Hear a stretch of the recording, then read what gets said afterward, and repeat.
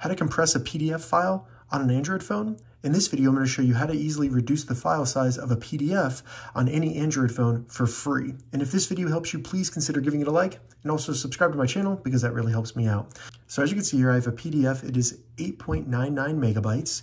And to compress it, we're going to be using a free tool called PDFGadget.com. Now, full disclosure, I created PDFGadget.com because I wanted to be able to recommend a tool that does not require you to upload your PDFs to a server. All the tools on this website work directly in the browser on your phone. Nothing ever leaves your device. Check the description. I'll have a direct link down there. Once you get to PDFGadget.com, simply select Compress PDFs at the top, and then just select a PDF file to compress. From there, find and select the PDF that you want to make smaller. So that's it right there. I'll select that.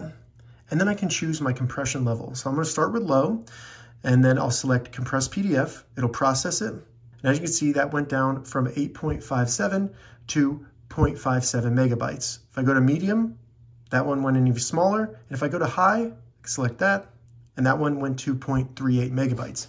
Once I'm ready, select Download Compressed PDF, and then just select download.